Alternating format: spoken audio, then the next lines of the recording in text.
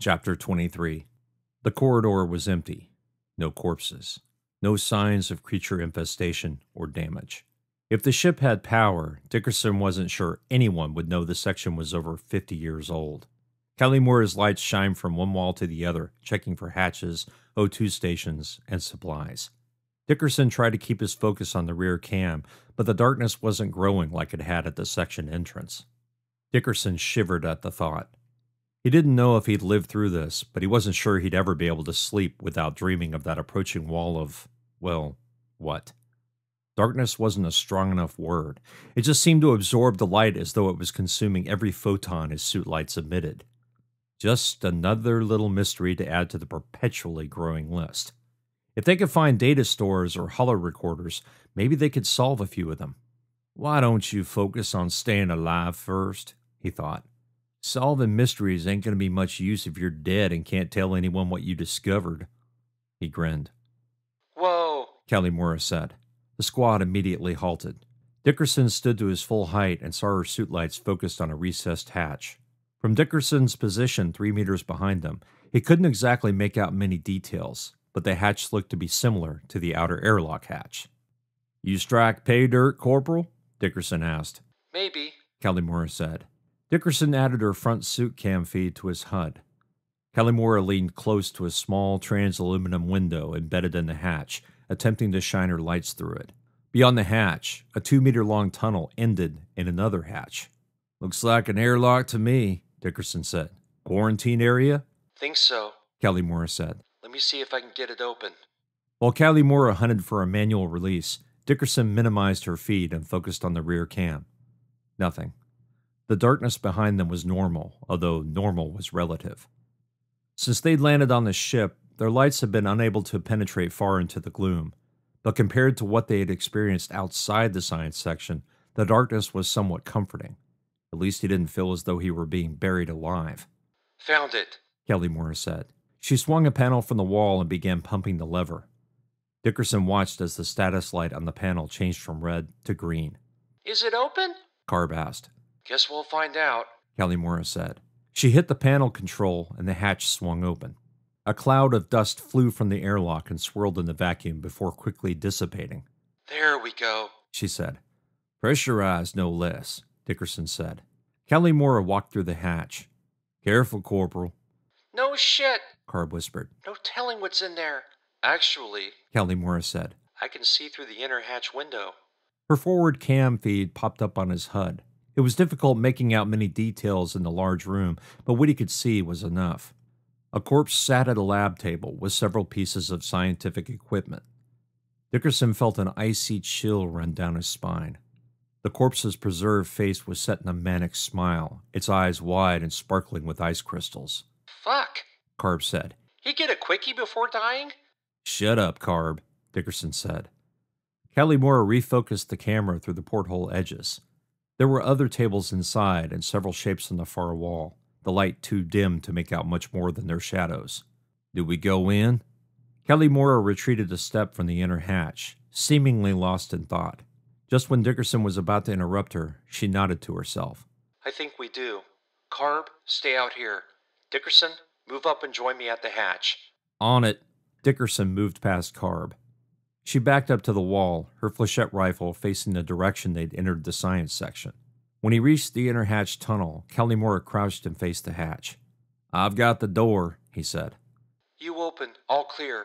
Aye, Corporal, he said, and pulled the inset hatch lever. Ready? Calimora asked. Aye, Corporal, Dickerson said. She crouch-walked forward, her helmet lights panning sharp left and then sharp right. No bogies on the inner walls.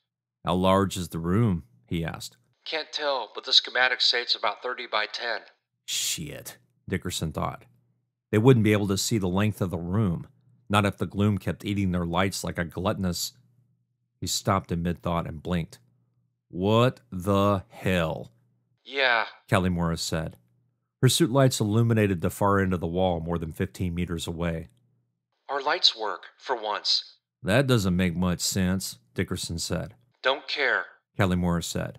I'm just glad we can finally see more than 5 meters. Dickerson said nothing as he unfocused his lights to provide a wide arc of illumination. The shadows he'd managed to see through the porthole in the inner hatch door were more decontamination suits hanging from the wall. Nozzles jutted from a row of sinks, some with attached hoses, others simply naked. "Okay," he said. "Looks like a lab to me." "Aye," Kelly Mora said. Dickerson checked his cams and saw the corporal had moved further into the room, heading for the far wall. She had changed the focus of her suit lights just as he had. Several more tables filled with holo displays, scientific equipment, and the occasional mag mug filled the back of the room. Strangely enough, the corpse sitting at the first table was alone. "I'm going to check the back," Kelly Mora said. "See if there are some data drives we can steal." "Ah, Corporal, I'm going to have a conversation with this corpsicle." "If he starts talking," Carb said. "I'm jetting the hell out of here." "Copy that," Dickerson said. "Carb, got an eye on the corridor?" "Aye, boss." Carb said. "We're still clear." Dickerson ignored the chatter and headed to the first lab table. As he approached, he made out the corpse's decon suit. The helmet sat on the floor next to the chair. A spider web of fissures marred the visor, and a lightning bolt of cracks covered the helmet's casing. Something hit that helmet hard. He drew his attention back to the table and raised an eyebrow. The aluminum table had deep dents and slivers of plasteel embedded in it. "Christ," Dickerson said. "Somebody smashed this asshole's helmet into the table."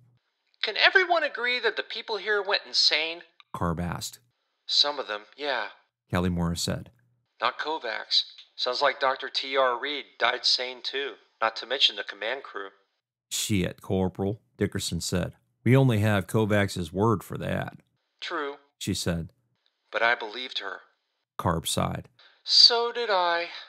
Dickerson focused his lights on the man's suit, searching for an ID, but didn't find one. The corpse's hands were folded in his lap as if in prayer. The holo display in front of him was blemish-free, as though it had been carefully maintained and cleaned on a regular basis. Despite the layer of frost coating the controls, the console appeared new and unused, but the scientist had obviously been looking at it when he died. Instead of head wounds, chest wounds, or other signs of foul play, the corpse was untouched, the suit intact. "Did you just die here, calmly letting yourself freeze to death?" he wondered. From the man's wide eyes and the smile on his face, he could have perished in a state of pure ecstasy. Dickerson shook his head. "Had to be drugs," he thought. "Just had to be. Nobody lets themselves die looking like that." Dickerson crouched and peered beneath the table. A small control panel hung from the bottom. Without the inset display power, it was impossible to know what the panel was for, much less what it controlled. "Think there's emergency power in here?" Dickerson asked. A flash of light struck the room, whiting out his cam view for a second. Another flash followed, and then the room was lit with bright, glorious light. Dickerson grinned. "Guess that answers that question," he said. "Found it at the back," Kelly Mora said. The inset display came to life before his eyes. Dickerson scanned it quickly, found the switch he was looking for, and pressed it. The holo display flickered 3 times and then settled into a logo that simply said, Mira Science Expeditionary Section. "And now we hit pay dirt," Dickerson said. "What is it?" Carb asked. "Check my feed," he said. Carb said nothing in response. The hologram shifted into an image he didn't quite understand at first. It appeared as little more than completely black with a few less black shadows near its center. As he watched, the darkness seemed to fade slightly, the shadows turning into actual concrete shapes. Dickerson gaped at the display. "Holy shit," he breathed. A label appeared at the bottom. "First Planetoid Survey." The message Captain Kovacs had left returned to his mind. She had mentioned the planetary surveys and the fact there were 11 of the celestial objects. A few more labels appeared beneath the roughly spherical shapes. 8XJ, the one referenced in the captain's final message, sat at the bottom of the image. The display zoomed in on 8XJ, and the image flicked between several different filters. The first filter showed cold blue surrounding the planetoid, its center glowing bright red. "Has to be infrared," he thought. It switched again to a green filter. The object only glowed slightly more than the rest of the display view. He'd no idea what that filter could be. The image switched again, this time painting the rest of the image white with the planetoid rendered in shades of gray. The spider web of lines and fissures covered the object's surface in dark gray, the rest of the black surface marred by small, light gray, oblong shapes. If they lived through this, Black would have a fantastic time analyzing this feed dump. Bet the AI will be able to figure out what it all means, too, he thought. The display faded to black, and then a face dissolved in. The man who sat dead in the chair next to him stared at him from the image. The man's mouth moved, but Dickerson had no way to hear the sound. He cursed and tried to make a block connection. The connection was denied. "Damn it," he said. "I've got video, but no audio," he said. "Won't let me connect." I have another one back here too, Callimore said. but it's not showing me anything but a login screen.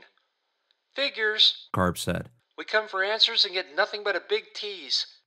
Dickerson kept his cam pointed at the image as the face continued babbling silently on the display. The man gesticulated wildly as a set of images appeared to his left. He was obviously explaining something about the filter views of the planetoids, but it was impossible to tell. Dickerson watched impatiently, caught between wanting the video to end and not wanting it to. This could be damned important. If they couldn't save the original data feed, then this was all they had as evidence of whatever the scientist had discovered. The planetoid images disappeared, replaced by renderings of what he assumed to be atoms. Proton, electron, and neutron counts appeared next to each one. Dickerson blinked. H-234, O-133, FE-720, C-227, SI-185. Question mark dash 5901, question mark dash 8051, question mark dash 1382. Shit, he said. That can't be right. What? Callimore asked. He pointed at the display. According to this, they found some wild isotopes of common elements. I mean, like off the charts wild. I've never read about anything like this. And some of the elements just have question marks, no period assignment. Can't wait to know what the trio will make of this, Callimore said. If they don't already know, Dickerson said to himself. He continued staring at the display as it dissolved again, the man's face disappearing. The image of a large pod appeared on the screen. It was similar to those they'd seen in the slip point, but illuminated with bright, white light. A mathematical equation appeared beneath it. He imagined the scientist was still talking, explaining what all this meant, but his face was absent from the screen. Shit, they'd never know what he'd said. Unless... He crouched again and searched for a backup stick. Considering Mira had been designed some 70 years ago and finished construction nearly 52 years ago, if any of the public records were accurate, that meant the tech was way out of date. He'd no idea what a backup stick would look like, much less if this setup even had them. A small button protruded from the control panel. He hesitantly moved a finger to press it and paused. There was no telling what this would do. Self-destruct? Emergency purge? Impossible to know. Fuck it, he said to no one, and pressed it. A tiny chip slid from the control panel's slide. Dickerson pulled it out and stuffed it into his pouch. Guess I have a data stick, he said. Or something. Me too, Callimore said. Nothing on the display, but at least we have a hard backup. I think Black can read these. Guess we'll find out when the time comes. Yeah, he said. Corporal, you see anything else in here? Anything important? No, She said. but at least we have a pressure-safe area to return to if we need it. Is there still an atmospheric generator in here? Aye. The corporal paused for a moment. Looks like it's in decent condition, though I'm not sure how long it would provide air and temp. Your guess is as good as mine on that score. Well, he thought, at least we have a place to fall back to. Dickerson scanned the room looking for oddities, but couldn't find any besides the corpse at the lab table. And, he thought, there are no baddies in here. Okay, Callimore said. mark the room on the schematics as a safe area. This will be our readout if we get separated or blocked off. Sounds good to me. Carb said. So, you guys done looting the place? Dickerson smiled. Not sure there's much more to loot, Not sure about that. Callimore said. Dickerson, over here. Raising an eyebrow, he turned and mag-walked to the rear of the room. The corporal stood in front of a lab table with several containers mag-locked to its metal surface. Beakers, test tubes, and what looked like a specimen box sat upon the table with a layer of frost coating the transaluminum glass. Each of the containers had a stopper to keep their contents from floating out in ZG. The test tubes contained frozen liquid of various colors. The beaker, something like sludge, filled the bottom third of the liter container. The sludge may have once been liquid, but it was difficult to tell. Without lifting the beaker and shaking it, it was impossible to know if it was even frozen. But to Dickerson, it didn't look frozen at all. That was strange, sure, but the contents of the specimen box is what stopped his heart for a second. What may have once been a human ear sat in the transparent box. Purple and black splotches bubbled out of the flesh. The hell? Yeah, Callimora said. my thoughts exactly. You guys find something we can use? Carb asked. Dickerson grunted. Huh, not exactly. What do you make of it? Callimora asked. He sighed. That the science section was up to some nasty shit. Callimora raised her helmet to his. They were experimenting, maybe? Maybe, he said, although I imagine that's exactly what they were doing. When Black analyzes the data stick, maybe we'll know for sure. Right. Callimora paused for a moment and panned her helmet from one end of the table to the other. Okay, recorded and marked. Black is going to have a lot of data to mine, Dickerson said. Bet it's going to take her a while to put all this together for us. Probably right. Callimora took one last look at the table. Let's get the fuck out of here. Copy that, Dickerson said. Carb, we're coming out. Copy. I'll try not to shoot you. Dickerson rolled his eyes and followed Callimora out of the room. He felt a pang of regret as they crossed the inner airlock hatch and closed it behind them. The room, no matter the corpse and the strange shit on the lab table, provided a modicum of safety. Yes, it would be a place to hole up if they were pursued by some nasties. It was creepy, sure, but he'd rather stay in the room than travel the corridors again. Carb stood a meter from the bulkhead, Elliot still strapped to her back. Which way, boss? Callimora pointed down the hall. Well, first try netted us a pressure-safe room. Let's keep going and see what's next. Dickerson smirked. Yes, let's see what new horrors are behind door number 2. This, he thought, was one shitty mission.